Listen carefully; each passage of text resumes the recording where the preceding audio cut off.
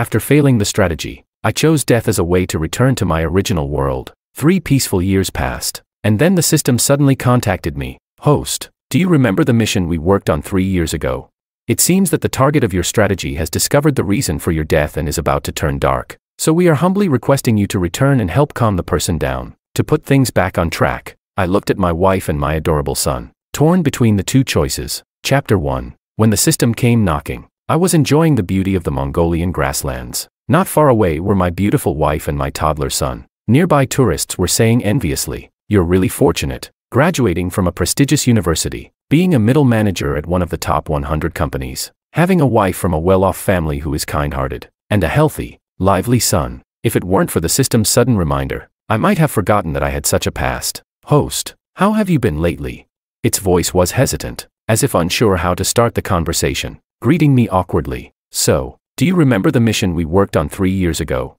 Because you chose death as a way to leave the mission world, you became the unforgettable first love of the target. For the past few years, she's been searching for the truth behind your death. Recently, she found some clues. The situation is a bit tricky now. She seems to be losing her mind, even showing tendencies of self-harm. So, could we humbly request you to complete one more task for us? Just 1 month. After 1 month, regardless of the outcome, we will send you back and never disturb your life again." I lowered my gaze. If she's gone mad, she can go register at the psychiatric department. I'm not a doctor, but she's like this because of you. Don't you feel even a bit of pity?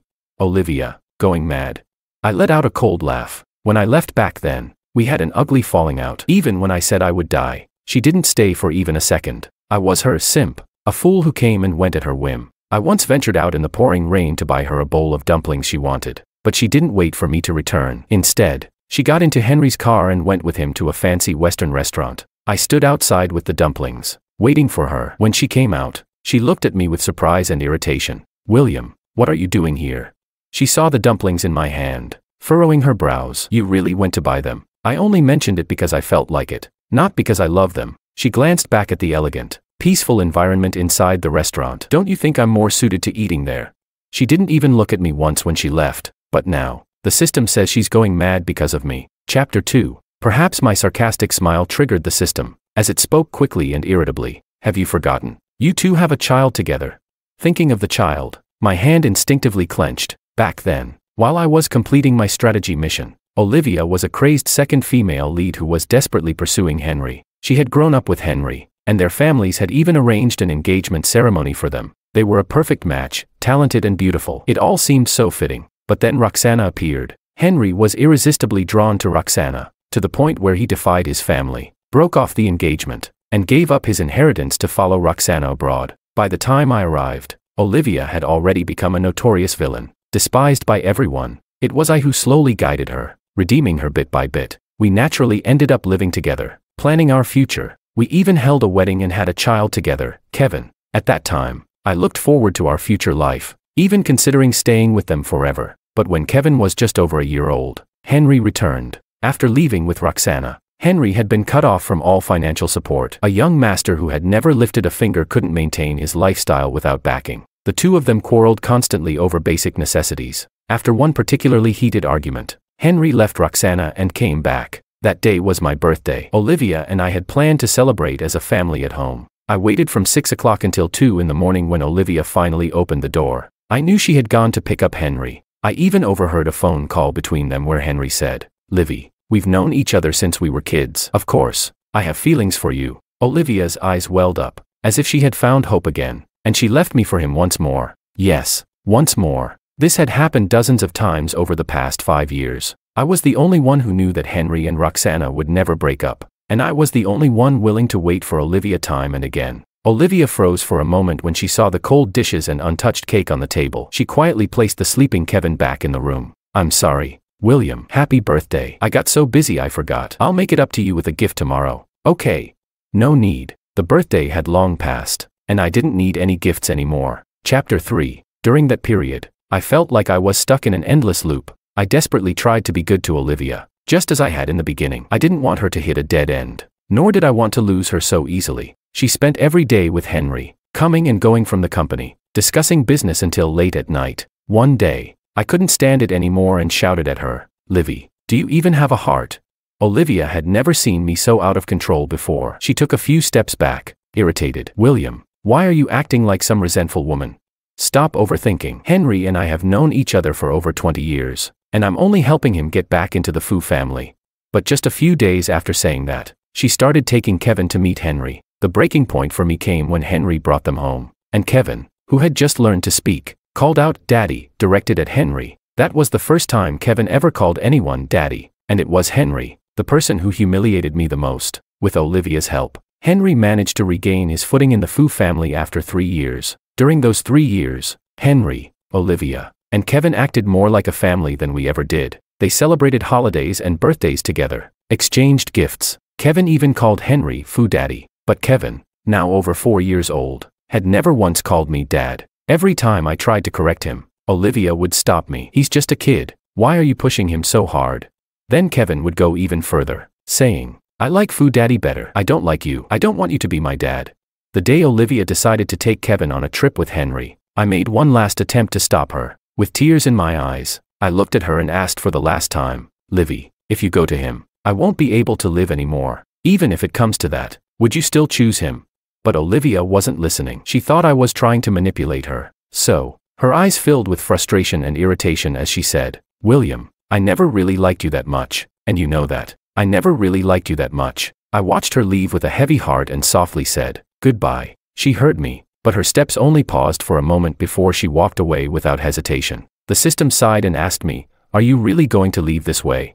I was resolute. I was sure of it. If I couldn't leave a mark in her heart while alive, then I would choose death to forget her. Chapter 4. Please reconsider, if only for the fact that I fought with all my might to bring you back 3 years ago. The system's voice echoed once again. I hesitated. In my reckless youth, I was obsessed with extreme sports, and it cost me dearly. When I was on the brink of death, it was the system that gave me a second chance at life. Even though I had failed my mission back then, the system took pity on me and didn't erase me. Instead, it restored my health. My wife was the nurse in charge of my recovery. At the time, she marveled at how I was a medical miracle. When I told her my secret, she was moved and even a little awed by it. But that didn't stop us from falling in love, getting married, and having a child. Now, torn between the system that saved my life and the family I love, I found myself deeply conflicted. That night, Jessica noticed my distraction and gently asked me what was wrong. After thinking for a moment, I decided to tell her the truth. Jessica, what do you think I should do?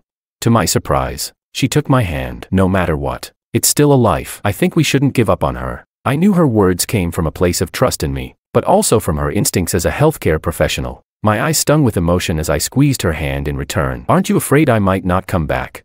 She smiled playfully at me. We've been through worse. I trust you more than I trust myself. Our son, fast asleep, turned over and mumbled, Daddy. Tenderly, I tucked him in and made a promise to Jessica. Don't worry, I'll finish this task as soon as possible. You'll have to take care of our son in the meantime, and when I come back, I'll make it up to both of you. Chapter 5. I returned to the real world after only 3 years, but the mission world had already progressed 10 years, and now, 10 years later, Olivia was looking at me with such devout eyes. She said to me, William, is that really you? She pushed the child next to her towards me, saying, Kevin, go ahead, call him Daddy. Kevin's face turned bright red as he walked up and tightly hugged me. Daddy. In the past, I had imagined countless times what I would feel if Kevin ever called me Daddy, but now that he did, I felt nothing but calm. I sighed and decided to tell them the truth. Livy, from the moment you left me, I had already said my goodbyes to you. I really died. You saw the body, didn't you? She became emotional and shouted in despair. No, that wasn't you. How could someone as dignified as you accept such a tragic death? Watching her emotions spiral out of control, I couldn't help but regret agreeing to the system's request. Olivia's condition was worse than I had imagined. Much worse than when Henry had abandoned her. You can think of it as a brief revival or a soul's crossing. But in any case, I will only stay here for a month. I came back to repay the system's favor. After a month, whether you accept reality or not, I won't stay. I hope you don't make things too difficult for me. Afraid that I might leave immediately, Olivia, discarding all pride, pleaded. It's okay, even just for a month. As long as you're here. Olivia brought me to where she currently lived, a spacious flat in a prime location, facing the sun on one side and the sea on the other. It was the home we had once planned together. She handed me a new set of clothes with a smile. William, I've always kept your things at home. I never believed you were truly gone. I raised my hand to stop her. How is Henry doing? Back then, I chose to leave this world by dying. and the fastest way was a fatal accident. I chose a car crash. However, both the system and I miscalculated, and the person who hit me turned out to be Henry, the male protagonist. After the accident, Henry fled the scene, and the system couldn't allow its main character to become a criminal. So, under the system's influence, the Fu family used their connections to cover it up, arranging a scapegoat for Henry. 10 years later, Olivia finally uncovered the truth. I died under Henry's car 10 years ago. How strong must his mind have been to finish repairing the car and pretend nothing happened? Continuing to travel with Olivia. The system told me that over the past 10 years, Olivia used many methods to uncover the truth, even coming close to being silenced by the Fu family. And for my sake, what price did Henry have to pay after Olivia went mad and harmed herself? Chapter 6. Olivia fell silent. She couldn't answer. I knew it. The system said she had gone mad, but as soon as she saw me, she seemed better. Does that count as madness? The system said she wanted to die, but she never succeeded. Is that really wanting to die? The Fu and Su families had been intertwined for decades, their interests long bound together. Olivia might say she couldn't forgive Henry for what he did, but when the Fu family ceded 3 projects, she gave up. William, now that you're back, can't we just live a good life together? I chuckled. Looking like this, if I appeared in front of anyone else, who knows what kind of panic I might cause? Especially my parents in this world. In a month, I will leave again. They've already accepted my death and moved on with their lives. I don't want to disturb their hard-earned peace. So, I rarely went out. Sometimes at night, Olivia would beg me to accompany her and Kevin for a stroll. I couldn't bring myself to refuse, because as soon as I opened my mouth, Olivia would get agitated. She would pull at her hair like a madwoman, yelling, "You've already decided to come back. Why are you still treating me like this?" It was only in those moments that I could truly feel she was indeed unwell. She wasn't mad. She was numbing herself, as if in doing so, I could forgive her past cruelty, and now her cowardice and ambition. I wore a mask, staying half a step behind them as they walked. After a few outings, someone photographed us, and the pictures were posted online. Su family heiress spotted dating a new man, smiling shyly in public, hinting at a possible relationship.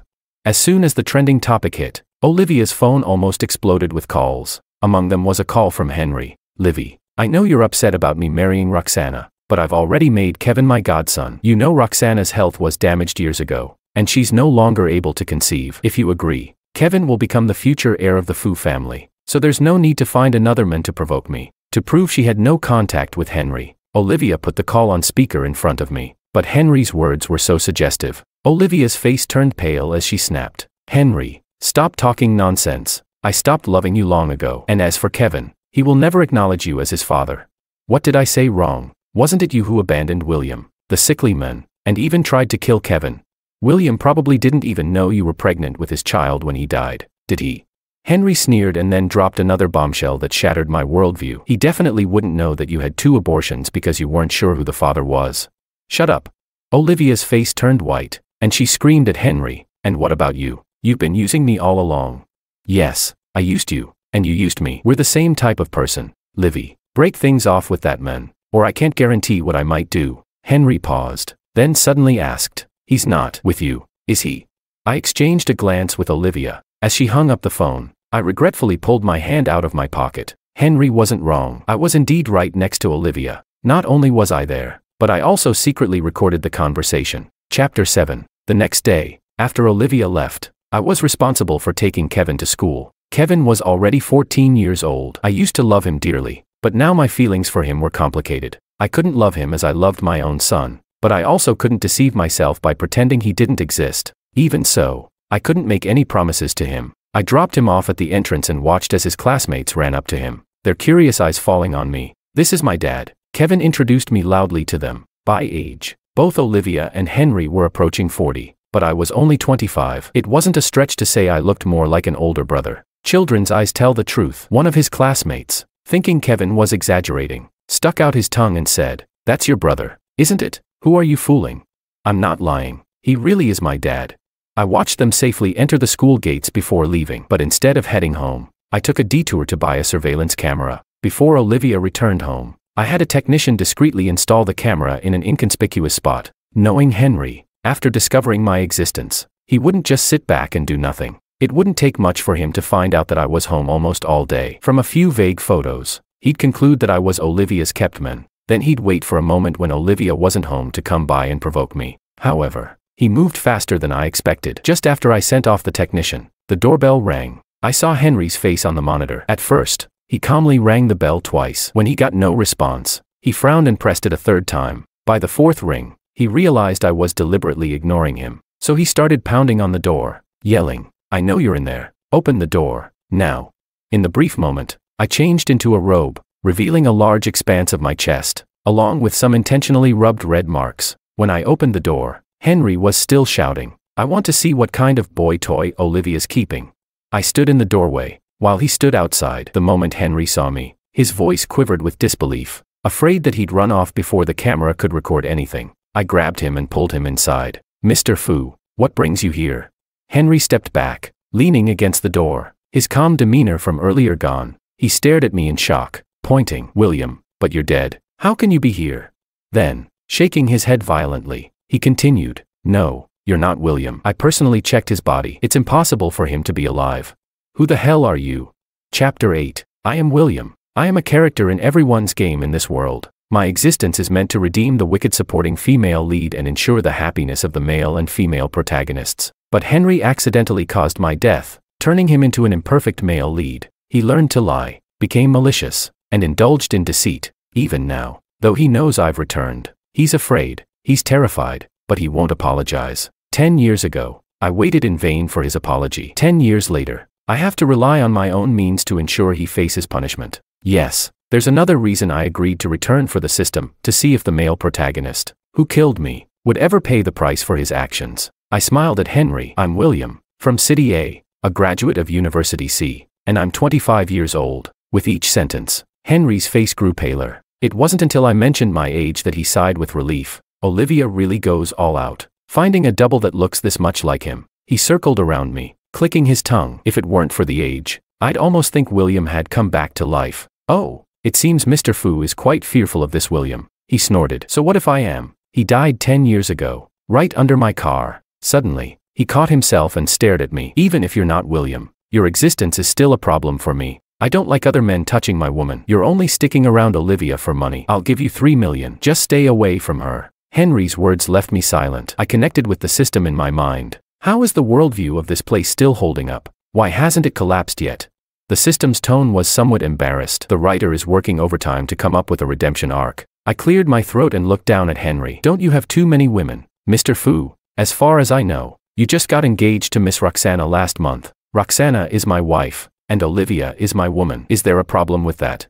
I let out a soft laugh and accepted the card he handed me. "No problem, of course, but leaving takes time. In half a month, I'll disappear without a trace. You have my word." Henry's actions were like a gift in disguise. As I watched his confident figure walk away, I played with the card between my fingers. Half a month was enough time for me to use the money Henry delivered to orchestrate a grand plan. If I relied solely on legal means to punish him, he'd find plenty of ways to escape. So I had to expose his crimes and true nature to the public. With society's judgment, there'd be nowhere for him to hide. I just wonder, what expression will he have when he finds out it was all my design?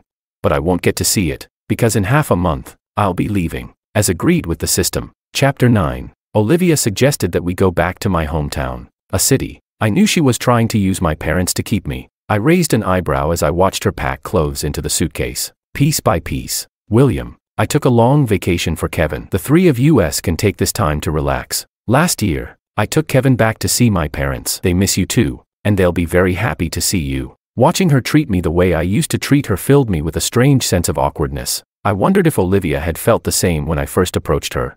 Kevin was busy running around, clearly excited. I sighed and said to Olivia, "It won't work. I have parents over there too. I wouldn't abandon my choice for either side. Besides, I now have a wife and a son. I wouldn't be moved by her or Kevin." Tears instantly welled up in her eyes. She was genuinely upset, probably crying more quickly now than she did when I died back then. "No, it can't be. William, you loved me so much. How could you marry someone else?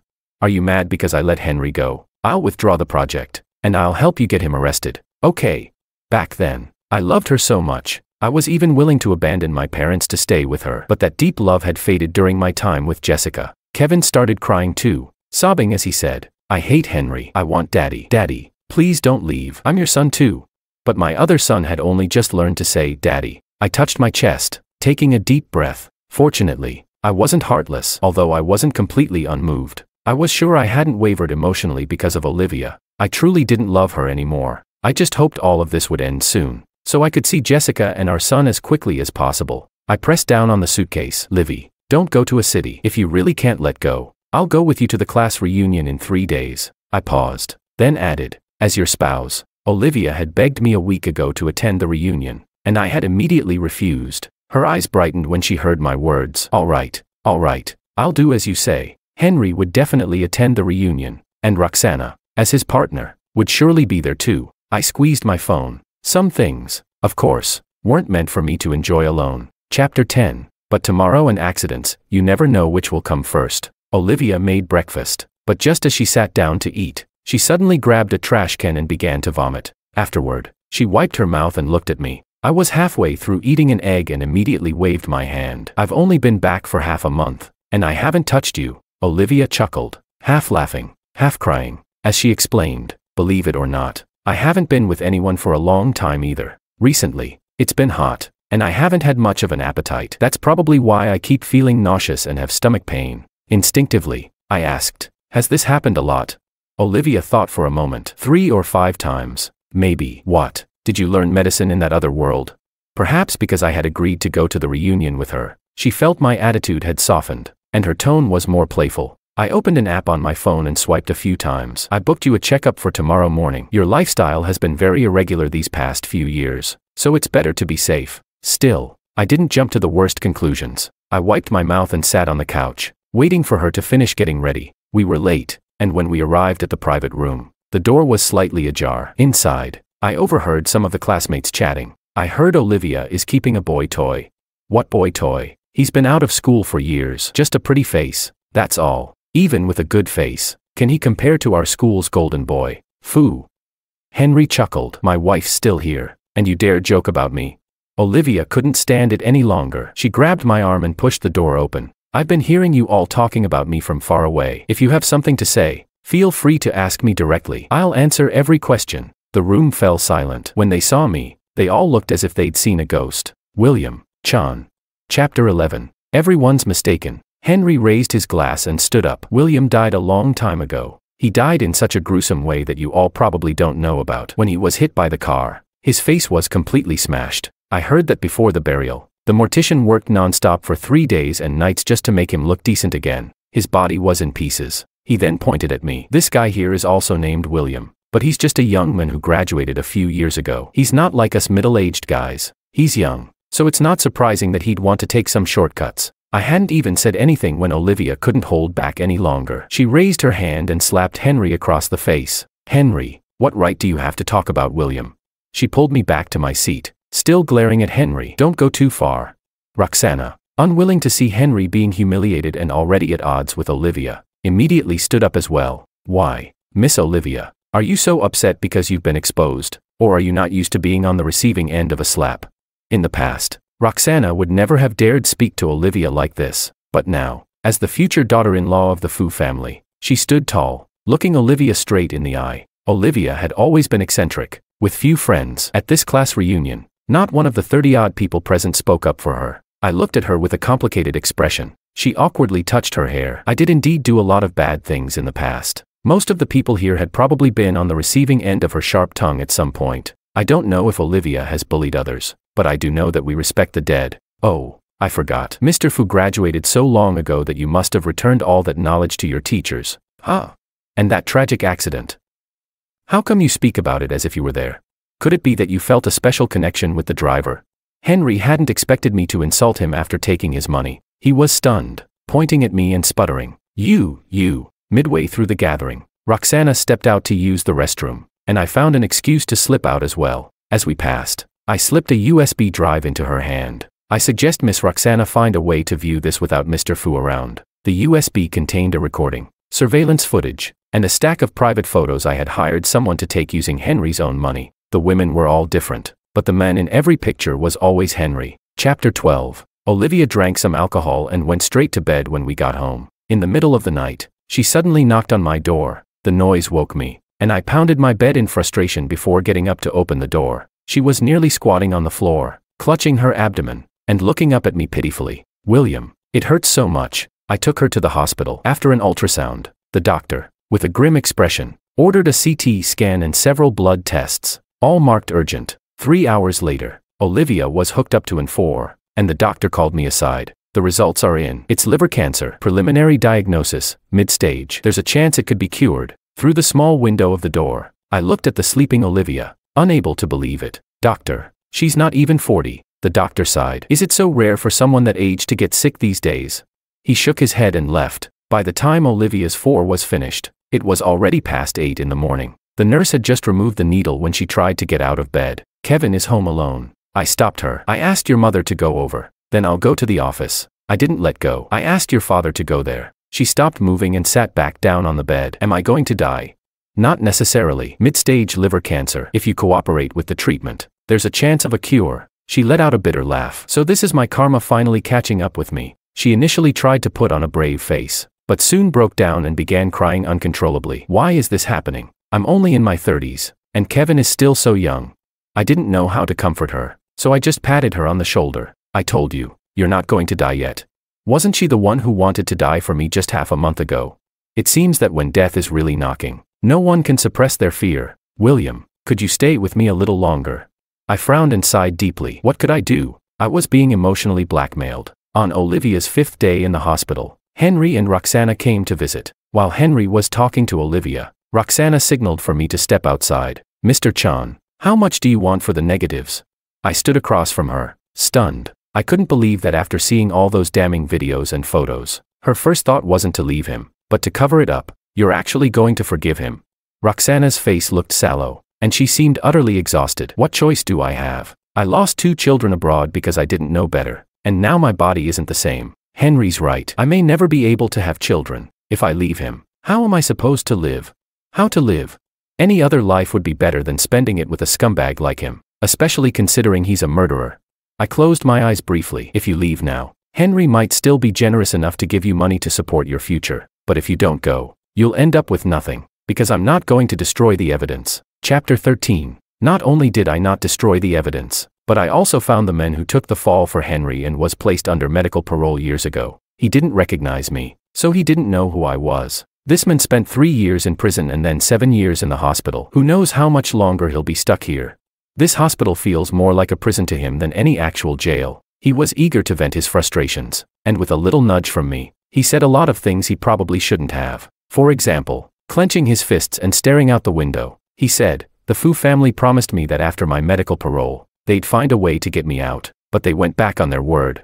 Of course, they did. For the Fu family, a man stuck in a hospital is far safer than one out in the world who might cause trouble at any time. If they hadn't feared him running his mouth in prison, they wouldn't have bothered pulling him out at all. Mr. Paul, do you know that the person responsible for the accident now runs the Fu Corporation? He's worth billions. Do you think he's ever come back to thank his savior? Paul's face turned even angrier. He's only where he is today because of me. If he's worth billions, shouldn't I get at least half of that? I chuckled at Paul's ignorance and absurd ideas. So, do you want to overturn the case? I know you have evidence. Paul hesitated. He did have evidence, but he hadn't overturned the case because he feared the Fu family. He was scared they'd make him disappear before he ever made it to court. I placed a photo in front of him. It was a picture of me from 10 years ago. You don't recognize me because you weren't the one behind the wheel that day. If you were, you'd have figured it out by now. I'm William, the one who died in that car crash all those years ago. Chapter 14. On the day Paul retracted his confession, only 2 days remained until the 1-month agreement. I contacted the Fu family's rivals and sent them all the recordings and videos I had. Without any further action on my part, the negative news about the Fu family spread like wildfire across the internet. At the same time, Paul sat in front of the courthouse, surrounded by 8 bodyguards I had hired for him. He started a live stream, revealing the truth from back then, and played the recordings of Fu's mother contacting him. Standing in front of the camera, he made sure to capture the words justice and fairness in the frame. He said,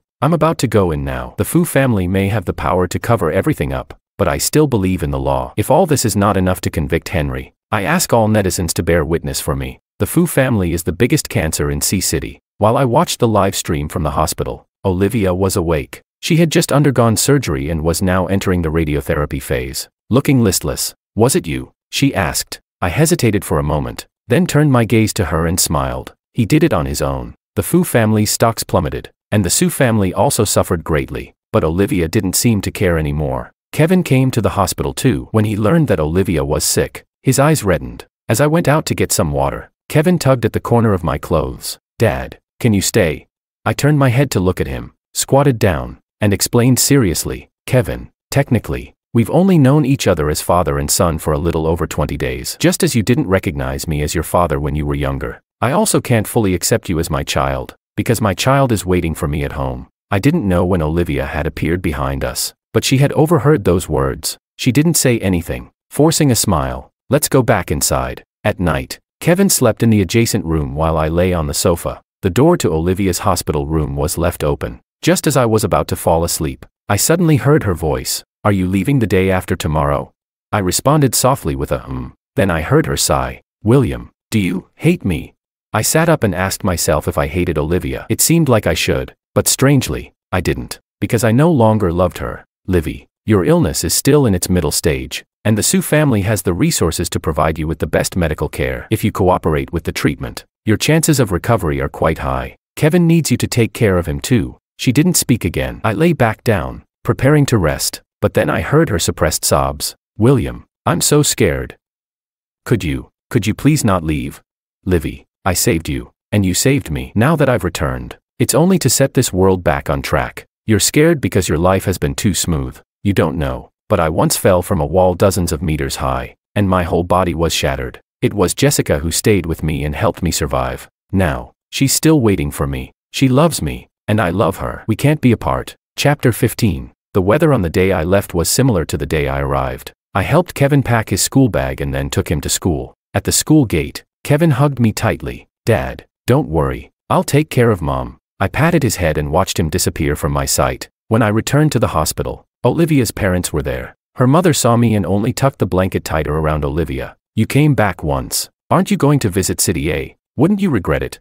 I shook my head. "They're at peace now." Olivia sat up halfway, looked at me for a long time, then forced a smile. "William, you should go. Be happy in the future." "I will. You too." When I returned to my own world, it was the middle of the night. I gently opened the door, and Jessica was holding our son, both sound asleep, ignoring the need to shower. I climbed into bed and embraced them. Jessica murmured softly, "You're back." "Huh." I squeezed her hand. So calm, sleeping so soundly. "Were you not afraid I wouldn't come back?"